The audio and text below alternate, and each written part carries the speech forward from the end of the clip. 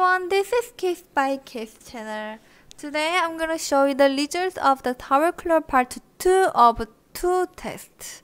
So let's get started. The spec of the computer used in the test are labeled on the left side, and this time I conduct tower cooler part 2 of 2 tests, which I just mentioned. If you haven't seen the previous videos, AIO water cooler test or tower cooler part 1 and part 2 of 1, or also you want to see them again, click the link above. As mentioned in the previous video, part 2 was divided into 2 parts, part 2 of 1 and part 2 of 2. Tower cooler part 2 of 2 was conditioned where the tower cooler was mounted as a direction of blowing downward. And as you can see, when I tested with 9 different fan settings, I want to find out which setting was the best.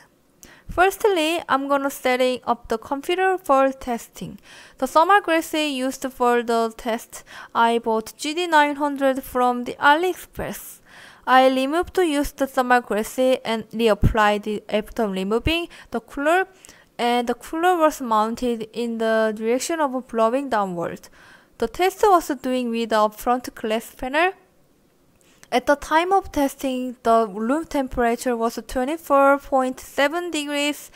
As you can see, the first test was setting number 1. All 6 cooling fans are mounted in the intake direction. I was using the 8.6 for the tested program, and I used hardware monitor to measure the CPU and GPU temperatures. Out of test, the 6 fans were set to the maximum speed mode. The test was progressing about 10 minutes, and they record the highest CPU and GPU in 10 minutes. The same test was performed for the remaining 2, 3, 4, 5, 6, 7, 8, and 9.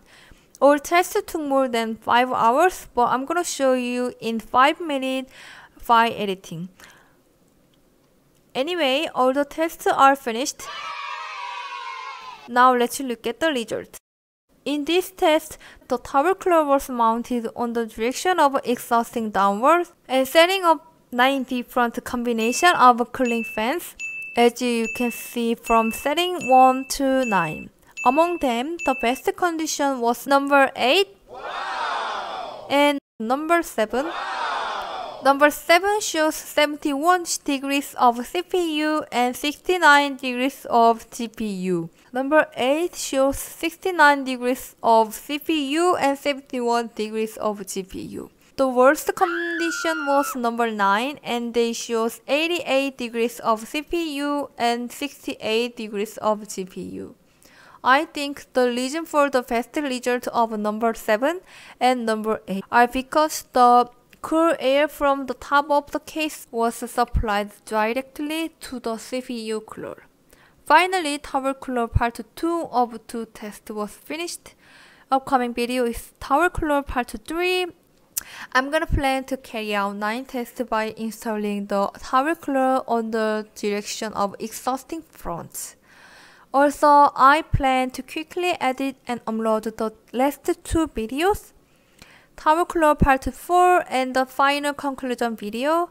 Please subscribe, like, and click the notification bell. And please leave in the comments. Thank you for watching my video. See you next time. Bye!